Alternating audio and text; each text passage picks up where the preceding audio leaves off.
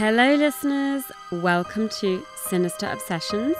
I am your host Hannah, and today we are heading back to Hong Kong again for another brutal episode. You know what though? I thought I knew it all. I thought I knew all the dark stories of Hong Kong, but more and more keep popping up, and this one is shocking, truly shocking considering the safety of Hong Kong. So I couldn't help myself, guys, but head back there again today after the milkshake murder last week. Don't forget to follow Sinister Obsessions on Instagram, YouTube, Spotify, and TikTok. Please give a rating. I appreciate it so much. And a cheeky download and a like. Thank you, guys. Also, don't forget to check out my favorite Korean skincare brand, Skin Food. They have the delicious potato soothing pad. And these little pads can be for everyday use on the skin, all skin types for male and female, mainly on your face. These little non-bleach pads provide intensive soothing of uneven skin to help with making a bright skin tone. Completed irritation tests have been done for sensitive skin types, just like mine, especially with my rosacea that I suffer from. It also gives a very warm and soft moisturizing feeling on your skin at all times. The potato extract specifically is obtained with an extraction method that preserves nutrients of raw material and maximizes active ingredients by ripening raw material at low temperatures and then steaming it at 180 degrees Celsius and mashing with peel, which is just really fascinating. I did not know you could use foods in this way for skincare. It's pretty impressive. The little pads are also known to improve pigmentation areas and reduce skin redness after use, which genuinely works. I used to use a lot of retinol, and to be honest, guys, when I switched from retinol to all this skin food stuff, it genuinely changed, and I have lost a lot of pigmentation that I used to have on my forehead from the sun damage. And anyway, along with providing a soothing care of skin scars, the little pads provide moisturizing effect throughout all seasons and any type of weather. So just a little insight there for you for the potato soothing pads. Anyway, our episode today, the Braemar Hill murders. Two badly beaten bodies of teenage sweethearts, Kenneth Mcbride, aged 17, and Nicola Myers, aged 18, were found on a hillside slope in Hong Kong in April 1985. It left the city in utter shock. It was just a usual morning as any for the jogger. April time in Hong Kong is when the winter is fading and summer is approaching. Temperatures are usually pretty nice and decent, with the rainy season just around the corner. The jogger set off early to avoid any midday heat. Things were normal. Nothing was out of the ordinary until the jogger saw a couple sunbathing on the side of the hill. He assumed that the couple was sunbathing as the girl was almost naked. But when the bodies seemed eerily still as he approached closer, he became very suspicious and then made a more gruesome find. This is the devastating short story of what happened to Kenneth and Nicola on the 20th of April 1985 on Braemar Hill. Kenneth Mcbride and Nicola Myers were a couple, and they both studied at Island School in Hong Kong. They were popular on campus. Kenneth was the president of the Students' Union, captain of the school's rowing team, and a member on his debating team. His former teacher, Chris Fort, described him as a smart student who had a strong interest in languages and was actually hoping to become an interpreter one day. Simon Boyd, a former schoolmate of the couple, described them as very close and had a genuine and loving relationship. Also, Nicola was beautiful. She had very striking features, a stunning, attractive smile, and really beautiful hair. On the day of the attack, the couple decided to take a little stroll in the Braemar Hill countryside. This is part of the Tai Tam Country Park, and if you listened to my previous episode, The Milkshake Murder, I actually mentioned how the family in that episode lived in a gorgeous apartment in the Tai Tam area. Braemar Hill is literally next door and it's stunning. I actually used to do my own night hikes up there all the time during the years of COVID in Hong Kong. It has some really cool trails that are covered by bamboo and rocks that peek out of the trees where you can really drink in the view below of the skyline and the harbour. It's a haunting thought, actually, to think of such a brutal murder taking place there, where I honestly felt so safe doing solo evening treks in the dark. And I'm really glad I did not know about this murder when I was doing that, because I probably would not have gone on this hike at nighttime, knowing that one of the trails was a murder scene. Anyway, the couple spent the afternoon strolling through the countryside. Nicola's family actually lived close by at the Braemar Hill mansions, and they found a little romantic spot that was on one of the quieter pathways of the hillside. They were both studying for their A-levels. A-levels are exams we take in the British schooling system. It's our final 2 years of school. Both of them only had a few months left of secondary school to complete their A2 exams and then have the summer off and have fun before university. This sounds like such a cute date as well. I think it's really sweet that they had both gone off to find a nice quiet spot to study for their A-levels. I mean, it is really dreamy. Like I just explained, it's such a beautiful view. The weather would have been perfect. It just would have been really nice. It's so devastating to know and think about what happened to them. They were so innocent. They were so in love. They were just studying, you know, like really, really, really awful. Little to the couple's knowledge, they had chosen the wrong place at the wrong time. As not too far away were a group of triad members, 5 members, who were a little older than the couple: Pang Shun Yi, Tam Shi Foon, Chiu Wai Man, Chung Yao Hang, and Wan Sam Lung, who were all between the ages of 16 and 25. Chung, who was actually abandoned by his family at the age of 4 and left at an orphanage at the age of 6. As a teenager, he was taken back in by his abusive father. He then dropped out of school at 14, subsequently working petty jobs in restaurants and opening ferry doors. Upon losing his job one day, he was disowned by his father and was wandering the streets, where he was recruited by Pang. Wan Sam Leung was a cook at a local restaurant, and the leader of the group, Pang, was a casual worker and a low-level member of the Fuk Yi Hing Triad Society. He was reputed as a bully and a thug. The triad group were up to no good, and Pang, their leader, thought that, well, what else have we got to do today?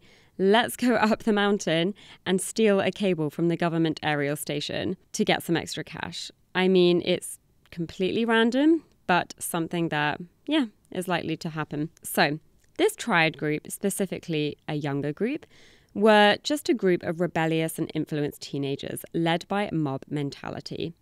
Triad members in Hong Kong were traditional criminal organizations operating in Hong Kong, Macau, Taiwan, and Southeast Asian countries and regions. They are kind of like the mafia or Japanese yakuza and get involved in secret businesses such as dealing in extortion, prostitution, illegal gambling, and drug trade. I briefly covered more in detail what triads did and how their organizations ran in my very first episode, The Hello Kitty Murder. So give that one a listen, guys, because I do go into it in a lot more detail. So, on one side of the hill, Nicola and Kenneth were peacefully studying for their A-levels. On the other side of the hill, the triad group attempted to steal the cable but failed several times. Then the group spotted the couple.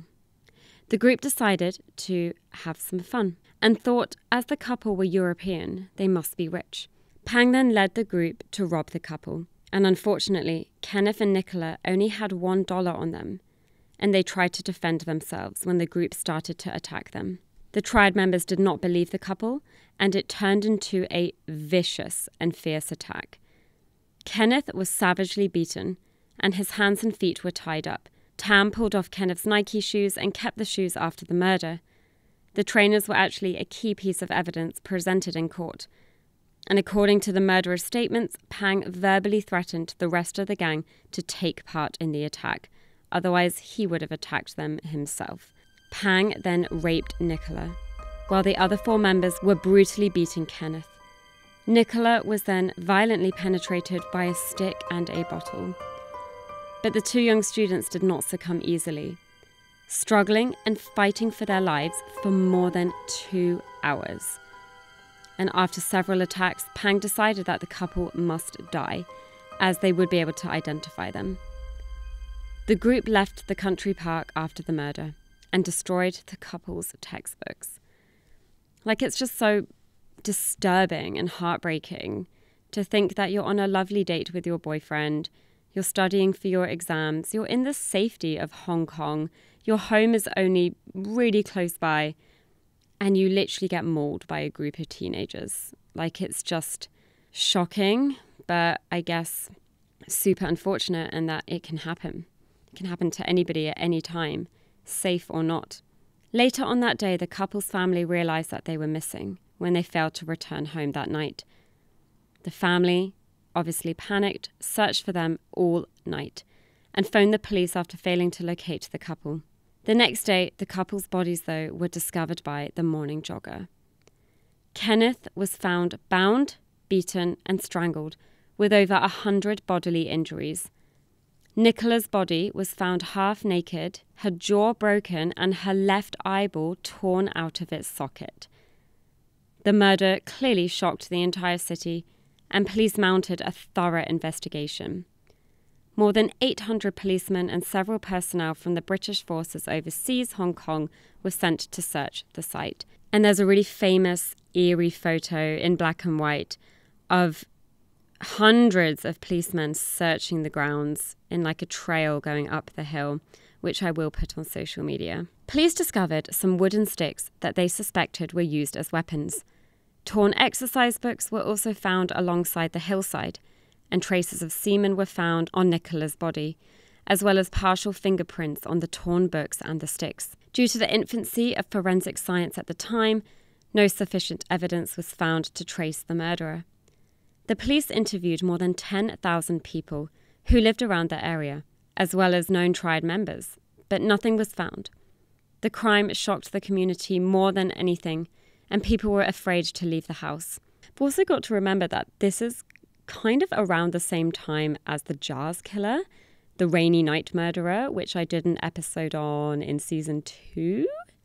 Yeah, so women in Hong Kong at this point were like, fuck no, there are murderers and rapists out on the loose. This was a time, actually, as much as I do express how safe Hong Kong is, the triads were hot at this time and in the 90s. And although it was still safe, it was pretty scary to be a woman in Hong Kong out late at night with all of this stuff going on. Another reason why the community was so shocked was because the murder involved 2 Britons, which was pretty rare at the time. And a few months after the murders, an anonymous Hong Kong businessman actually donated 500,000 Hong Kong dollars, which is about £50,000, to the Royal Hong Kong Police as a reward for anyone with sufficient information about the homicide. An anonymous triad member then eventually contacted the police, suggesting some unusual activity by one of their members. And this member was none other than Pang.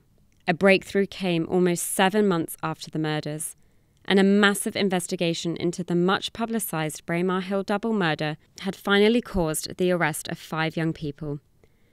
Pang and the rest of the group, within 48 hours, were arrested. Although they had given details of the murders, only one pleaded guilty. Pang, Tam and True were found guilty by the court and convicted later on, and they were all sentenced to death. Later commuted to life imprisonment in 1993 under permission given by the governor and council. Pang and True remain in prison to this day. Tam actually died of cancer in prison in 2009 at the age of 45. The 2 other killers, Chung and Won, both born in 1968, were underage at the time of the crime and were sentenced to be detained at Her Majesty's pleasure. After the transfer of Hong Kong in 1997 back to China, Won's parents actually appealed to the Mcbride and Myers families for forgiveness for Won. In 1998, the Mcbride and Myers families did announce that they had forgiven Won and appealed to Chief Executive Tung Chee-hua for a lesser sentence. Tung agreed and decided that Won would be incarcerated for 27 years and Chung for 35 years. Won would later say upon release in front of the press that receiving the family's forgiveness was both touching and hard to accept, and that he would use the opportunity to reintegrate fully back into society. Later, Chung appealed to the court for a lesser sentence, similar to Won's. But on the 6th of April 2006, the verdict came down denying Chung's request, citing that due to the heinous nature of the crime, 35 years for Chung was more than generous.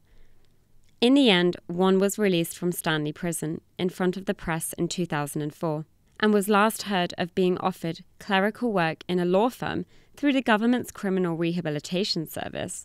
Interesting. In 2005, Chung's sentence was converted to a sentence of 35 years in prison, and he was released in December 2007 and was last heard having been hired as an inspection worker at a public utility. And finally, to end this short episode, the aftermath. The island school plus family and friends of the couple had established the Nicola Myers and Kenneth Mcbride Memorial Fund to support disadvantaged school kids in Hong Kong for further education, in memory of the beloved couple and their dream in helping the disadvantaged before their death. Mcbride's parents have since moved back to their home country of Scotland and are said to be living near Inverness. It's a really sad case, guys, but that's it for you. And to be honest, there were many articles on this case, but not too much more information. So I wanted to do a short one this week because actually next week I will be doing a massive, heavy two-parter case. And this one really hits close to home because actually the case I will be doing is the murder of one of my mum's best friends. And it's a case that has recently come up again. So that's why I kept it short this week, guys. It's been a busy time. Please forgive me. But next week and the week after will be a very in-detailed, whopping big case with a lot of shock and a lot of information and personal details. So thank you so much, guys, for your time today. Have a good rest of your week. Bye-bye.